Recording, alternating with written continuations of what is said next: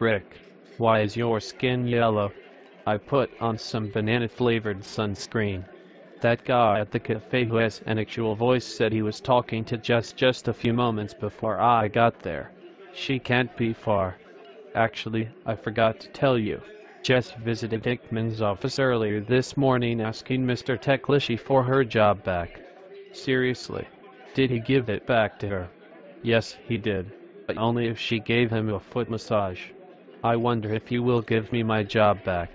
I thought you already had a job cutting off people's toes. I will quit any job to work with Jess again. Even being Prime Minister. Yes, even that. Is Jess working today? No, she doesn't start until 2087. What? Why so long?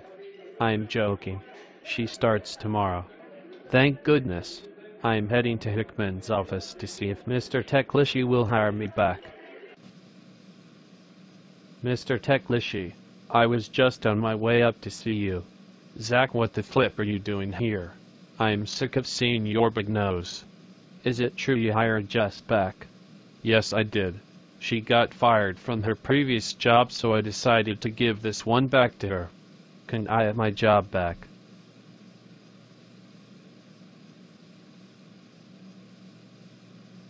No. Once you get fired, you don't get hired back. Now get out of here. I'm on my way to McDonald's. Please, Mr. Teklishi. I miss working here. Maybe I can make a deal with you. What kind of deal? Get your hair cut, and I'll give you your job back. Fine.